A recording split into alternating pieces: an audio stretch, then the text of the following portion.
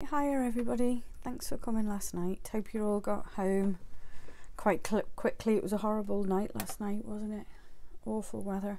I'm just going to do this, try and do it as quick as possible for you. I know you're busy. Now, this was originally, I think it's a 48 pan, half pan set, and it's Cotman, which is this range. So I do fill them up with some of these. Now this is student quality, I think.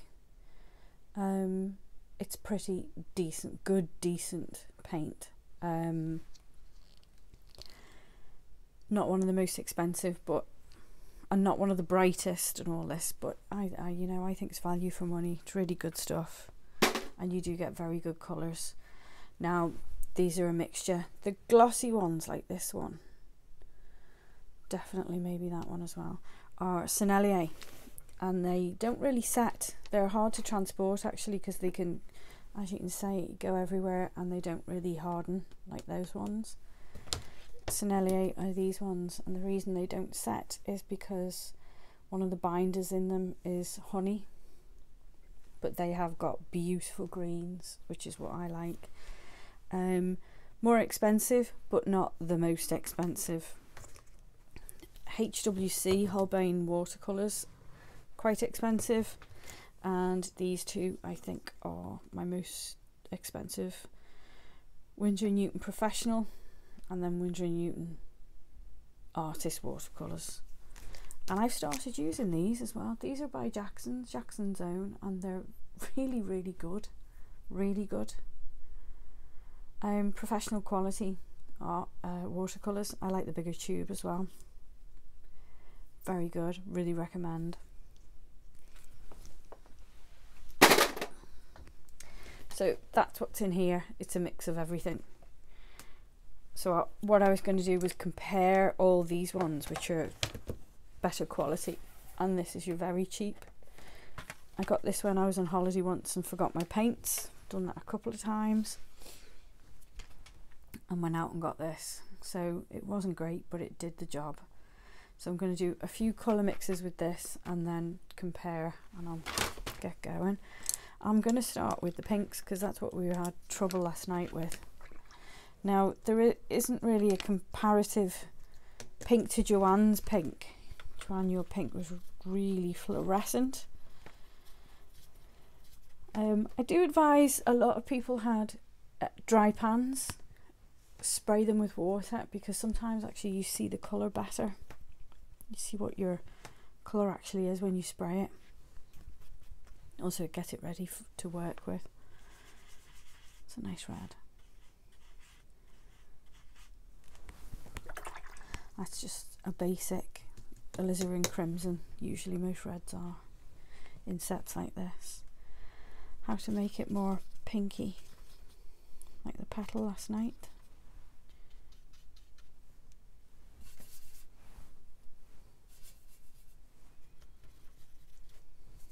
Bit of yellow, bit of white.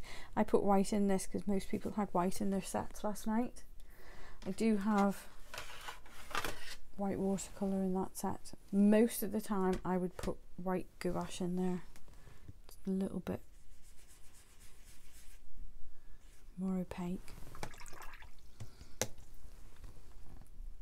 so that would knock it back. That makes it look like a peach. Now I'm not sure how a purple would work here, whether they'd be any good. Try it to get into a purple. It's a fairly decent purple. How does the light blue go? Bit of green on that blue, take it off.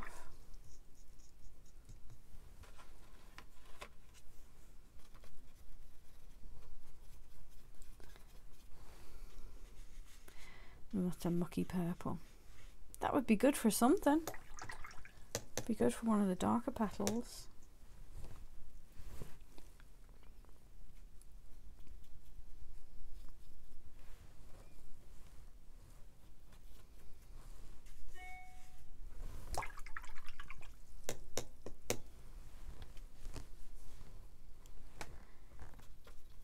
Do a straight pink. Pink easy, I'm sure everybody knows how to mix pink.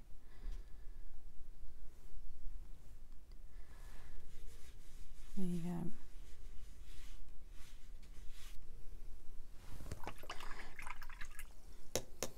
Dark red. How do you do the dark red without just putting black on it? Try it with a bit of blue. Problem with cheap sets like this, when you do try and darken your colours with another colour, you can just make it into a more muddy.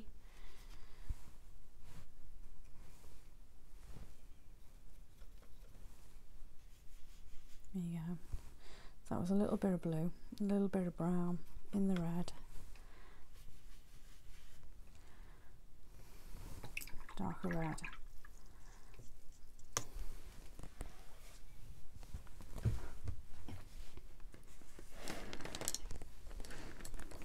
This colour here is quite neglected.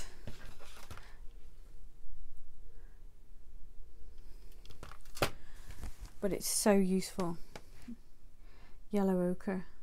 And there's another one in bigger sets. You'll have something that looks just as unappetizing, really. This one here, which is raw umber. And then you usually have a burnt umber. Dark brown. But raw umber and yellow ochre are really good for mixing, especially with greens. So I'll just show you this green. I don't know how it's going to come up on the screen, but it's really, really bright. If you would describe it, you just say emerald green. Straight out of the tin, emerald green. But the problem with that green is that you would not see that in real life. It's not a natural green.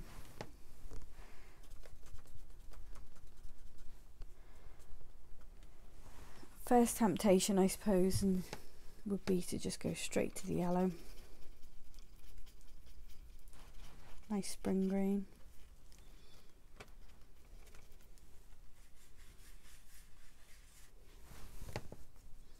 But even that is very, very bright.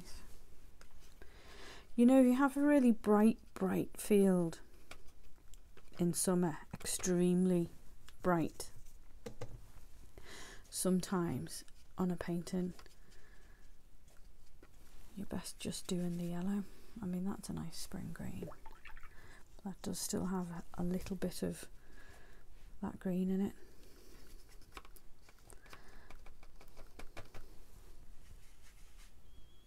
See? Because that's a nice lemony yellow. It depends on your yellow. If you look at these yellows, so that's a Naples lemon, that is probably a Gamboge yellow, quinacridone yellow. This is a type of yellow as well, and I can't remember what this one is called, but they're all very, very different. Your lemon yellow, if you're going to do landscapes here, I love lemon yellows for that. This colour is brilliant for autumn leaves. These greens are lovely, nice spring greens, but there's so many. Green is the biggest variation in the colour spectrum. There are more variations of greens than any other colour. So how to make them.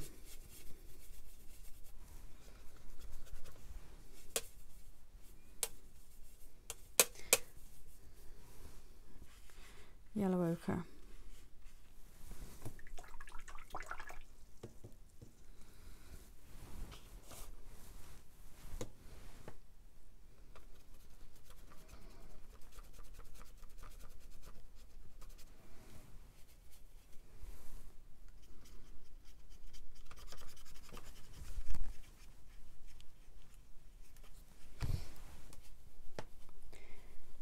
Okay, put it in blue.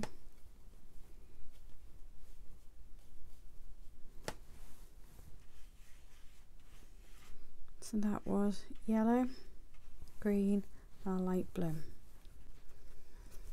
Have you ever thought of putting Little drop of red in your green.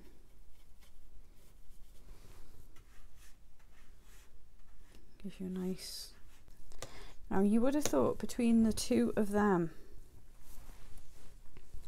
maybe that the dark blue, sorry, would have brought out a much darker green than that.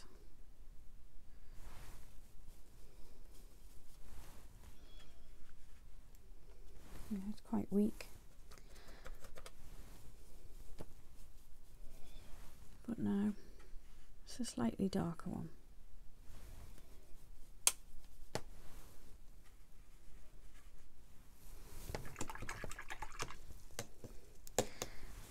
But let's put a little bit of red in with the blue and the green.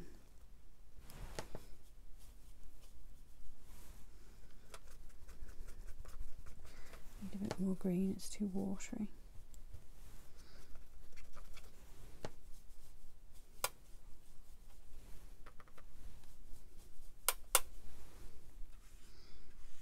There you go, it's a very grey green.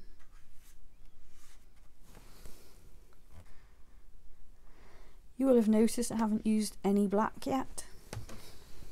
Now you can put black in, and for some things you probably do need it when you've got a shadow that is so dark, but really when you're mixing colours and you're looking at paintings, your best blacks have got another colour in them. I'm not saying don't ever use black, but sometimes, say you're doing a painting and most of it is green in a landscape, then maybe if you had a black that you needed to put in and you tinted it with a blue, you'd have a very dark black that would harmonise with the other colours because it had a blue tint underneath.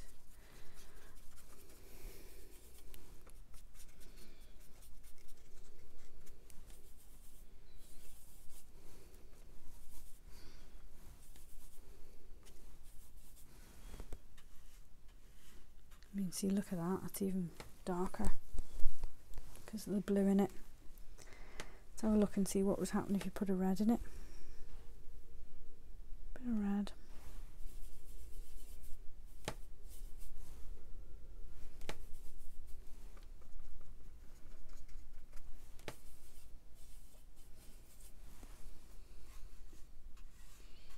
Darker still.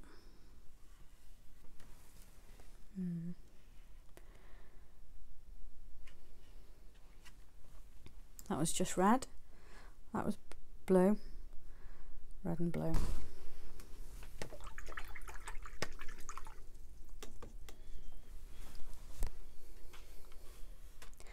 So black is very useful, but say it's the same sort of theory as putting a green straight out on your picture, straight out of here. Black is the same, mix it with another colour and you get a more harmonious black.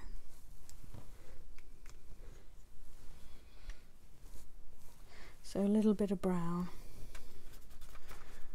This is good for mixing with greens. How to knock a bright green back. Put a bit of brown in.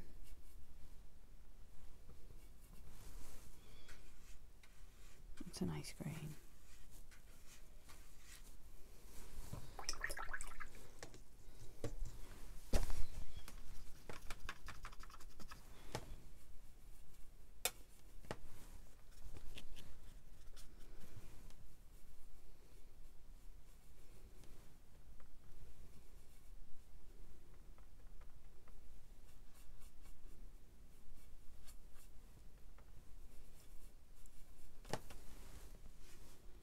It's more of an olivey green.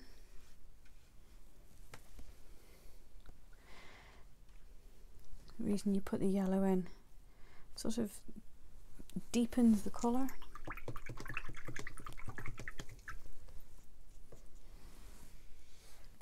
So that's quite a decent variation you got on okay couple of purples, lovely greens,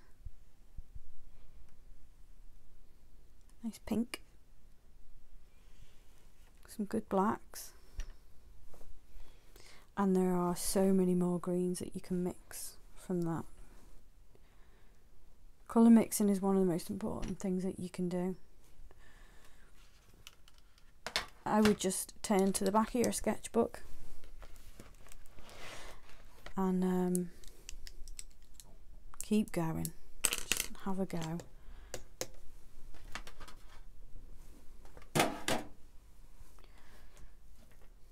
Now I'm only going to have a quick go because I really wanted to do with the other set more, because you won't have many of these other colours, but what I did want to show you was the raw umber, because I know a few of you had that, and that is good for knocking a green back. So on this set, I think this is one of the original greens.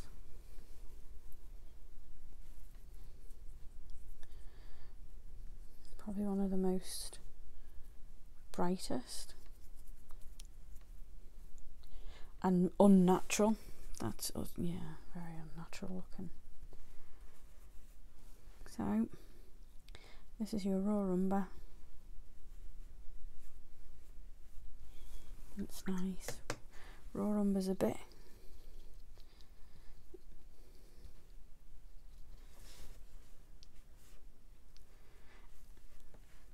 it's a bit of a strange colour. It's a bit of a non-colour, but then when you mix it with things, it can be so useful. Really can. Violet is another one. Obviously there was no violet in that other set.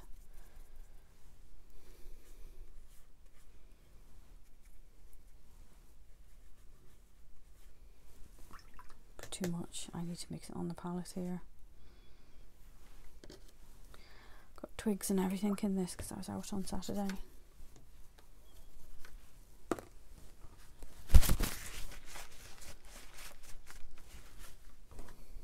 Right.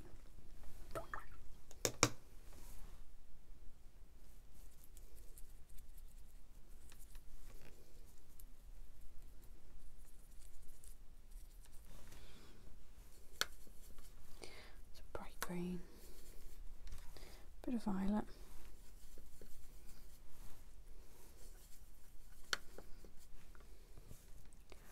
A lovely dark green. Bit similar to that.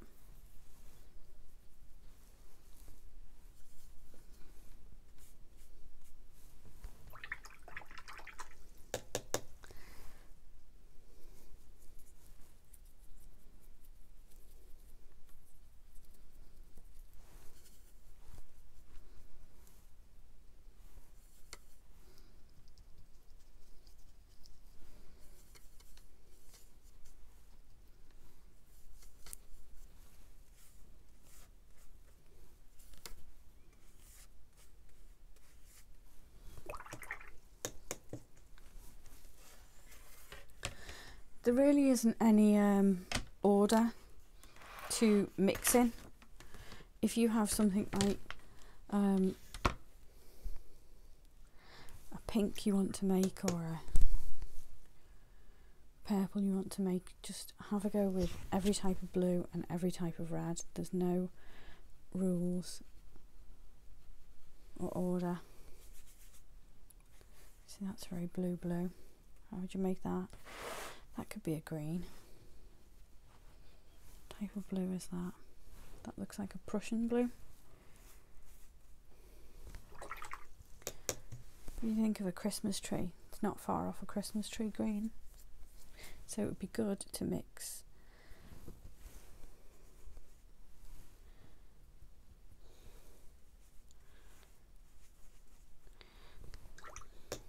That's too bright, so what would you do? Take it down with maybe this.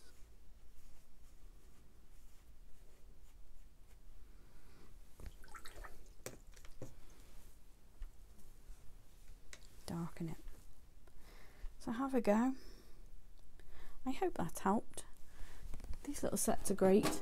They're great because, I mean, The bigger sets are lovely with more choice, but if you haven't learned to colour mix and you get stuck and you don't know which colours on your set work with which other ones, then you'll just keep going for the colour in the pan and you'll never mix it with all of the others. So have a go, pick out a few pages out the back of your sketchbook, at least 2, and mix your greens, mix some purples, mix some pinks, pale blues, light blues, and just start putting other colours and see what happens with them. And you'll start to, that's how you learn your materials and how you get the best of them, rather than just taking a colour straight out of the palette and putting it on.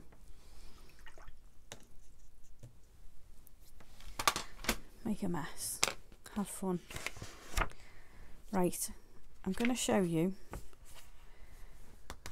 how to finish these off if you want to. Just turn that over.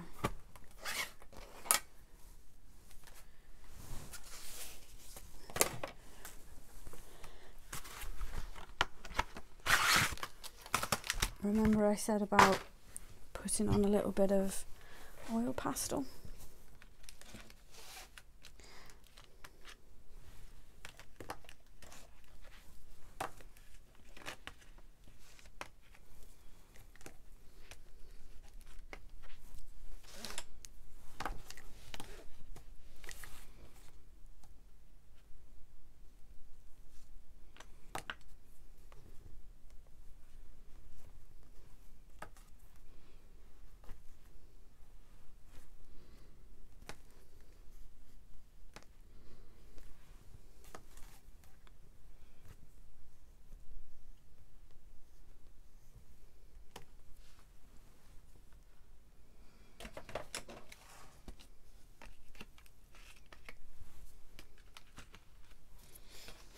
And these will be harder to mix.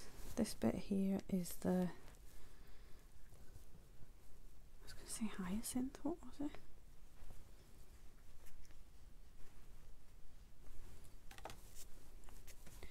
Bit orangey pinky.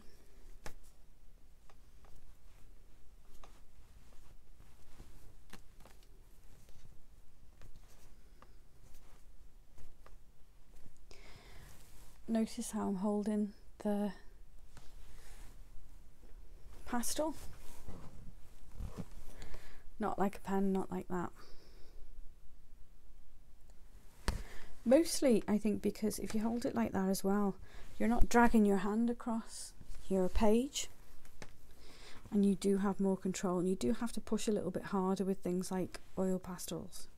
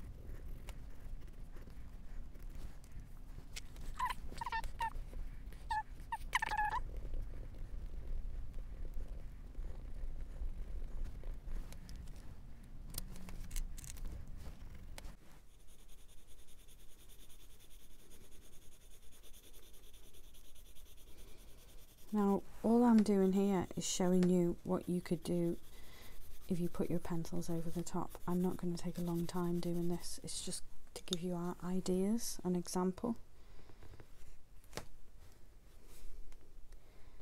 I know Joanne really liked using her Posca pen at the end to go over everything. And you can do that with pencil as well. These are lovely soft pencils. These are Derwent Graph Tint and Derwent. These ones are Derwent drawing pens. They're lovely and soft. Not really expensive either. So that just finishes it off a little bit. Gives you a more finished look. I know it's not completely shaded properly and coloured properly, but you do that if you want to. If you can get your photographs out and shade them, because it will go over your watercolour really nicely and it'll give you a good practice at shading.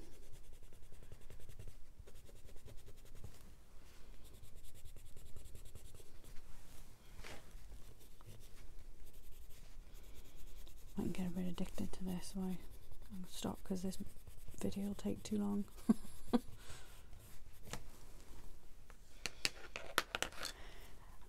I'll put a little bit of shadow underneath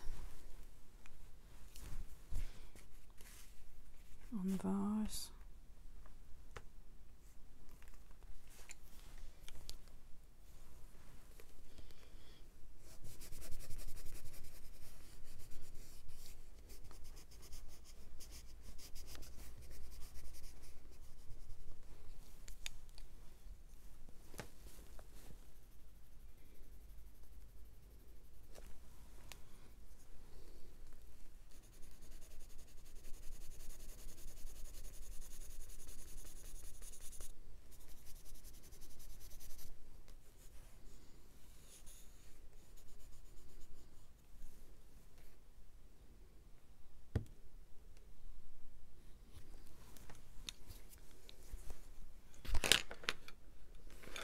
There you go, that was a quick demo just to see what you could do with the quick sketches that you did last night to try and finish them off.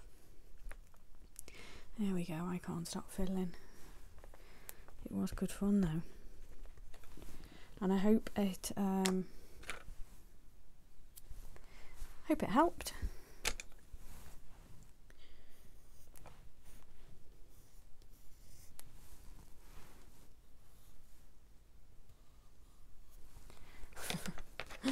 I'll see you next week. Okay, bye bye.